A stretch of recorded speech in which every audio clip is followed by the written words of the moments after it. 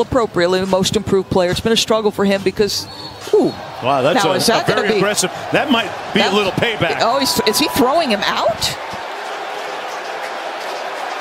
That might have been a message. And I'm not talking about Grandmaster Flash either. That one more look. I mean, that's not a basketball play. Yeah, he extended his forearm there. That's frustration. Yeah. Now, given what they've done before for flagrants, this is going to be a flagrant one. There's no question about it in my mind. Yeah, that might have been the delivery by Randle for Bullock.